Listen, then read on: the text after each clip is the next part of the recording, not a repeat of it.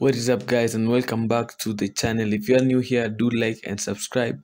Before we get into today's video, I came across a comment from a guy, I'm guessing a fellow developer by the name of Stephen Holmes. He was reacting to the e-commerce site that we converted into a progressive web app, and he says, make it into a real app. Progressive web spam, he refers to it as spam, does not help actual users. It's just an easy way out for lazy and quote developers. So he's actually implying that these aren't people who use progressive web apps aren't actual developers. So what's my take on this? Before we continue discussing this, if you are just interested in how to turn this into an APK and start shipping to your stores, just skip towards the end of the video, where we'll be just writing out the procedure on how to actually convert your progressive web app into an application. Okay, let's face facts. Progressive web app technology has come a long way.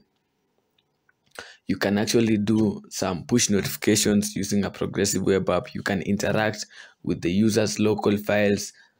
You can literally create a music player that accesses users' files, plays them, makes a favorite list. You can create your own playlist.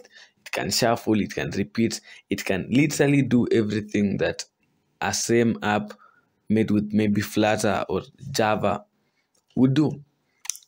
So actually my take is it also has like several APIs, by the way, that are really being built day in, day out. Bluetooth API. So many APIs now work with progressive web apps.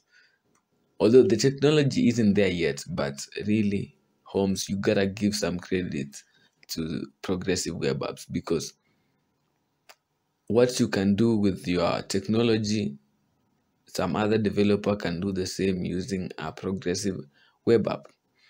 Okay, bottom line is, this is going to be my final take on this. Every technology has its own function and has a particular situation where it is perfect to use that particular technology. There's an app you definitely cannot do as a PWA. You will definitely use something Java or Kotlin or Flutter, or if it's a complex app.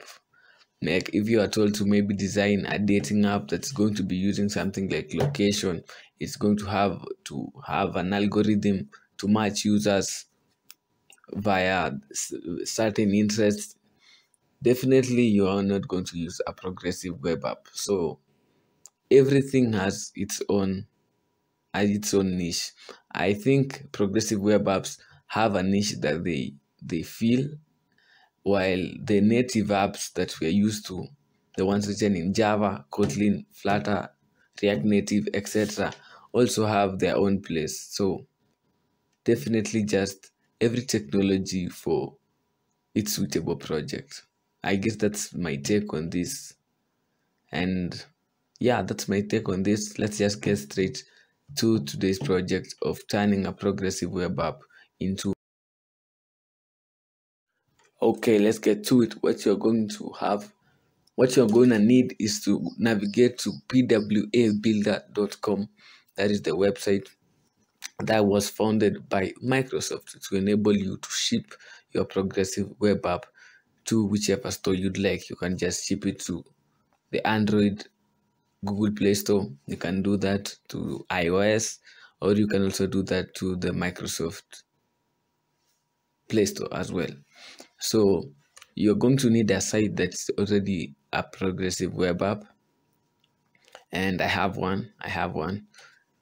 That was the e-commerce website that we built earlier. If you missed that tutorial, it's just going to be down in the description, so you can head back there and follow along, build this up from scratch.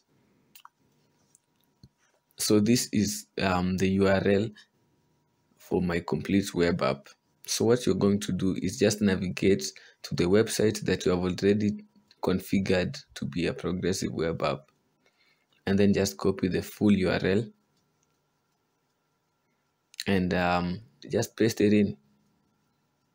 Just paste it in. Hopefully your site checks all the points for being a progressive web app. That is, performance wise, it should have a manifest.json and a registered service worker. So just copy the URL to your site as such, and then just paste it in. Once you have pasted in, the back end of this website now takes over to bundle up your code. This is exactly what, if you have used Android Studio usually builds an APK for you once you're done developing. So this should take a few seconds, and that's it. You see, we've passed the manifest, service worker, and security, so we have a great progressive web app. So all you have to do is hit next, and as you can see, you have the choice to publish to the Microsoft Store, to the Android Play Store, and the iOS App Store. So you can configure the app options like activities, splash screen, all that, literally all that, because you're trying to deliver a native experience. That's exactly where the guy in the comments, this is what he was talking about. You can configure everything here to make sure that the experience that the end user will have will be the native Android app experience. Know that I definitely know that this is a progressive web app. Make sure I don't know that this is a PWA. Make the experience so smooth that I can hardly tell the two apart. So just once you're done, hit on generate. It is going to take about 2. Oh, okay. This is an internal error, so just return to manifest. You probably won't get this error. I'm just going to do this again. So let me just, no need to go through these settings now. Let me just hit generate. It should take 1 to 2 minutes to finish this. The guys at PWA Builder are doing a great job, by the way, because bundling this app, Android Studio, would have taken quite some time. Your PC would have been overheating by now. And then just hit download, and that's it. It will be stored in a zip file. So I've just redirected this to be stored in my desktop so that we can just extract it and view it as well. So if I'm to extract this, we should find the APK. That's all we're interested in.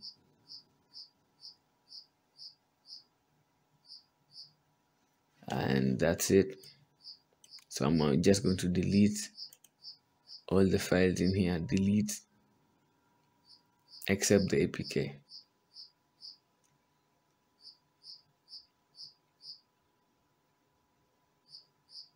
And that's it. You already have an APK file. You can share this directly to your friends for them to install, and you can already, you can have this in other stores as well. Just upload them, and users can be able to download your application.